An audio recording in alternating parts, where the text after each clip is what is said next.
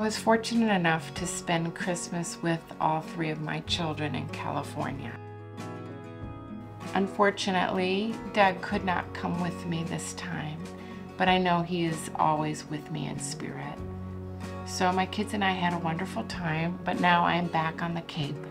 And I'm just doing those regular chores that one does after travel. You know, when you come home and you have loads of laundry to do and you have to stock your fridge again. All those chores to get the household back in order. The weather here on the Cape is so different than California. On Christmas Day, my kids and I went to the beach and the temperature was 78 degrees. We had a lovely time, but I have to say it was a little odd for it to be so warm on Christmas Day.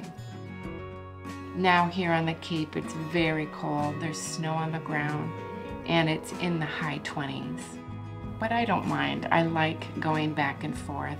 And I feel very fortunate that at this point in my caregiving journey, I am still able to travel. Because I know down the road it may not be as easy for me to get away. And because I spent Christmas with my kids and not here on the Cape with Doug, we have yet to celebrate our own Christmas.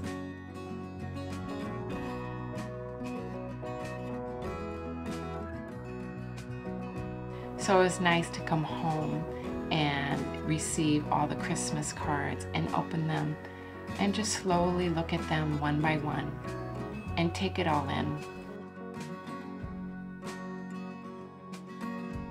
The beauty of friendships that we have, the beautiful cards.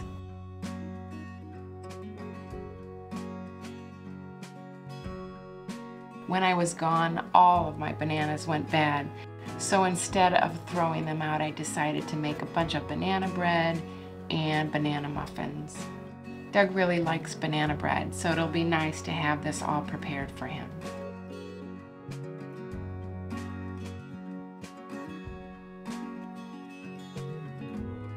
While I was in California, Doug took care of the home and took care of Morris, our Portuguese water dog. Doug is still quite self-sufficient. He still works, he's not yet retired, and with his job he walks a tremendous amount, about 3 to 5 miles every day, which is hard for him, but it's also a blessing because I'm convinced it's helping with his Parkinson's.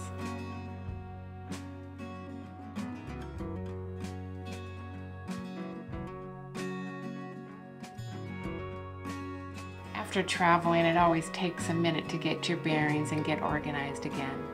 So I did take this one day off to catch up on some of my household chores. There have been times in the past when I've traveled and I've gotten home on a trip and I can feel a little bit overwhelmed as a caregiver, behind on my work, behind on taking care of Doug and his needs. So I've learned to really just take one day to not think about anything but reorganizing my life. It helps to center my thoughts. And when I do this, I find I have much less anxiety as a caregiver moving forward.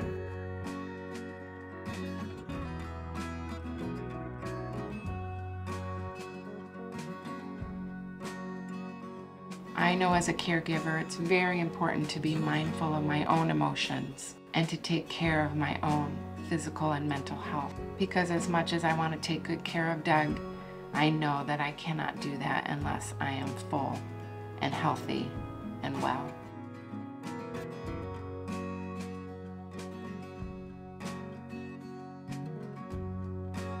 So my chores are done and my laundry is folded, and I had such a wonderful time in California.